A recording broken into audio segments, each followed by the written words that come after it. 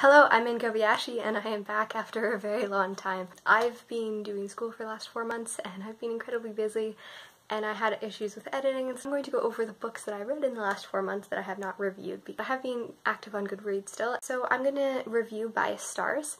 So my first star books are books that I just did not like. Sadly, my favorite book of 2017 was The Giver, which was an amazing book by Lois Lowry, and it covered great stuff. And a companion novel I was really excited about reading it, and that was Gathering Blue. And it was just really boring. The one really good thing that I loved about it was called Ableism, and since the main character was proving that she was useful even though she had a disability. But my 2-star books are probably one of my most highly given rating. They're books that are good, but I just probably wouldn't reread them. I have the first 2 novels of Saga, this is actually the 3rd, but I loved these. I loved the quotes.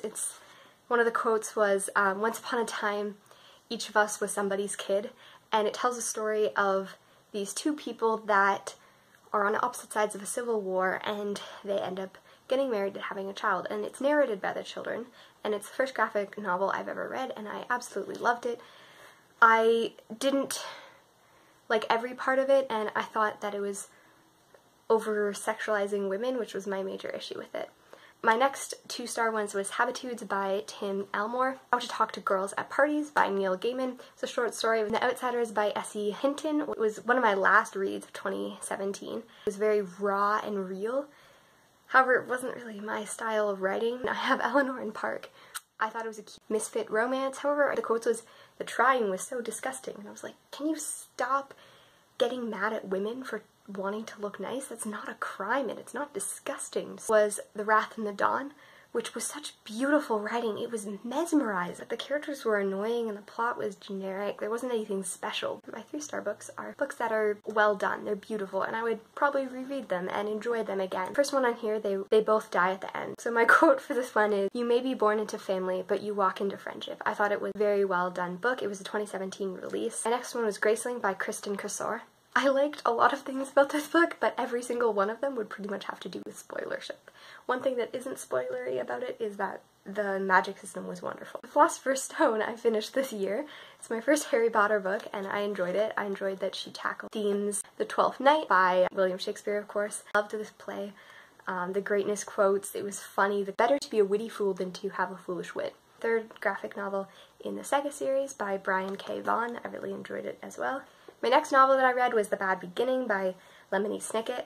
I actually watched the Netflix series and I was like, this is amazing, I need to read it now, and it was great. My next one is The Three Dark Thrones by Kendar Blake. It was very disappointing to what it was given. It was not that, it's not very political and the girls aren't that witty or wise or deadly, they're just kind of eh.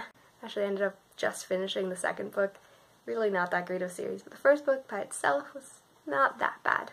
And I enjoyed the end, which is why it bumped up. Next one was The Hobbit by J.R.R. Tolkien. This book read to me when I was a little girl, so I reread it. My final 3-star rating was Pygmalion by George Bernard Shaw. I thought this book was very well done. My next one is my 4-star novel. These are books that are above exception. They're amazing, they're outstanding, they're great. First one on this one is Aristotle and Dante Discover Secrets of the Universe by Benjamin Allaire Sands. Probably butchered that name. You don't always have to understand the people you love as one of them. I just love Aries' depth of understanding and his questioning about things. I think he really represented what a lot of people feel and a lot of people have. Next one is Venus and Adonis by William Shakespeare. This is the complete collection of poems, so it's actually the first one in here. Wordplay was wonderful. Raven Boys by Maggie Stravater, butchering that name. This is actually the 2nd one, but I don't own the 1st one. It's intelligently written. It was my first actual paranormal book, and I'm definitely excited to read more paranormal books now. Turtles All the Way Down by John Green. I absolutely loved this book.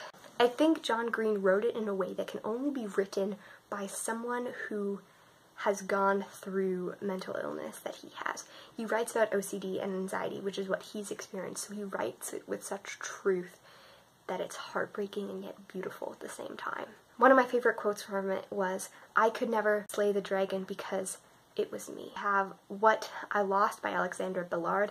I did a total review of this in August. Steady in Charlotte. Brittany Cavallaro. I absolutely loved this book, and just reading the quotes again made me mesmerized. I was like, you met, you became friends, you found yourself a murder, which is the funny thing on it. And then this one, which I love. I was so used to her fearfulness that I couldn't recognize her fear. So beautiful. The writing is so mesmerizing, and yet it's not done in the way The Wrath and the Dawn, which is also beautiful, but kind of over the top.